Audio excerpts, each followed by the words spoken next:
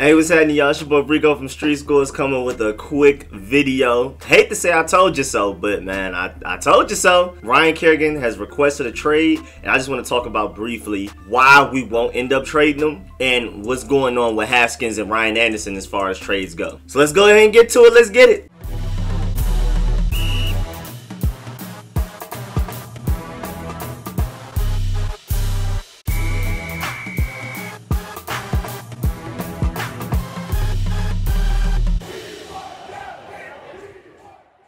Alright, so Ryan Kerrigan is, as y'all already know, the all-time sack leader for this franchise with 94. Played his entire 10-year career here, and he's in the final deal of his year at 32 years old. And he's actually having a good season. He has 4 sacks with the limited amount of snaps he's getting. He's technically been the most efficient pass rusher, kind of like the Matt Ioannidis effect.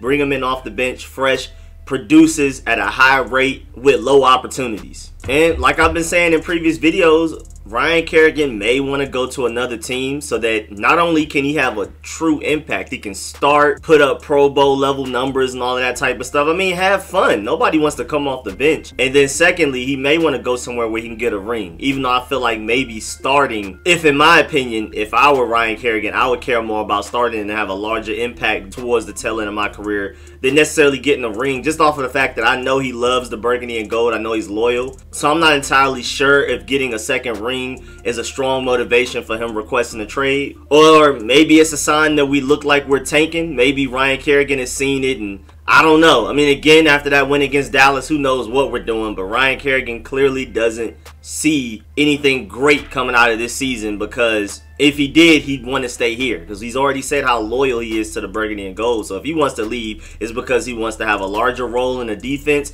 and or wants a chance at a ring before he reaches the true tail end of his career. Because at this point, he's only on the slight decline, even though he looks great this year. But the Washington football team said they will not trade him, and it's mostly because teams are not offering enough value for Ryan Kerrigan's services. And the reason teams aren't offering us a high enough value is because a lot of teams reportedly are worried about Kerrigan's contract. I mean, it's the last year of the contract.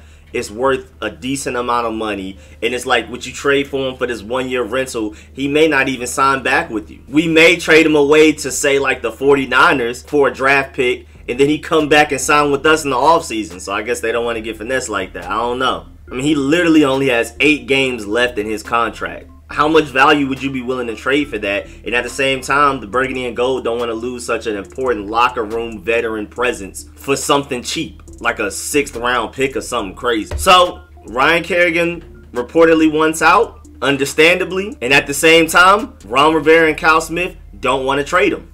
Also understandable. And then as far as Haskins, it's reported that the Washington football team does not want to deal Haskins yet. So they haven't said that they don't want to deal him at all, but it looks like he will be here past the trade deadline. Just to let y'all know. May end up trading him draft day, because I mean, like I've said, the best time to trade people when you can get the most value for them is right before the trade deadline or during draft day when teams are desperate. Plus, the main reason they're not dealing Haskins yet is that his trade value is so low. And like I've been telling y'all, it's not his play on the field, because if anything, he's looked better than Sam Darnold on the field. Sam Darnold's still going for at least a 2nd round pick, and you know why? Because they never benched him. The Jets never made it seem like they gave up on him. When we benched Haskins, that day that we benched Haskins and moved him to 3rd string was the day that we killed his trade value. They did it to themselves.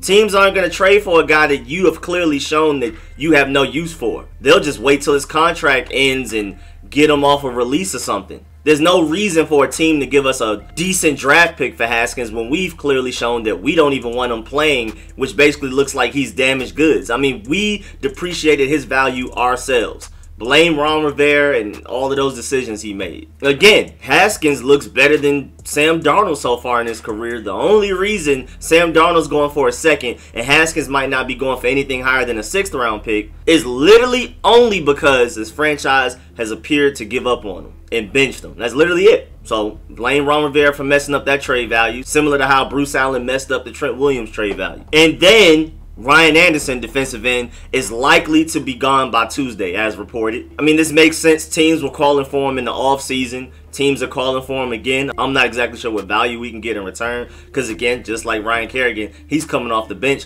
but he hasn't even been as efficient as Ryan Kerrigan. So I have no idea what we can get for the Alabama second-round pick at this point. He looked really good towards the end of last season, but this season he hasn't looked like much. And again, he's coming off the bench, so I have no idea. But it said it's likely that we will trade him before Tuesday's trade deadline. But yeah, man, get in them comments and let me know how y'all feel about everything. I'm about to live stream at 1 p.m., so make sure y'all pull up for that. Please like this video if you liked it. If you learned anything, please subscribe if you haven't. Hit the bell next to the subscription button so you get a notification every time I release a video like this, every time I schedule a live stream, every time I start up a live stream like I'm about to do at 1 p.m. Like, as of right now, it's 17 minutes away. I gotta hurry up and edit this video and get it out to y'all. And also, of course, big shouts out to everybody that supports the channel, everybody that donates, all of my sponsors, especially the Pro Bowl sponsors whose names you see scrolling on the screen right now. And I'll catch y'all at 1 p.m. I'm out. And I haven't forgot about y'all. I am working on a film session. I'll get one out sometime soon.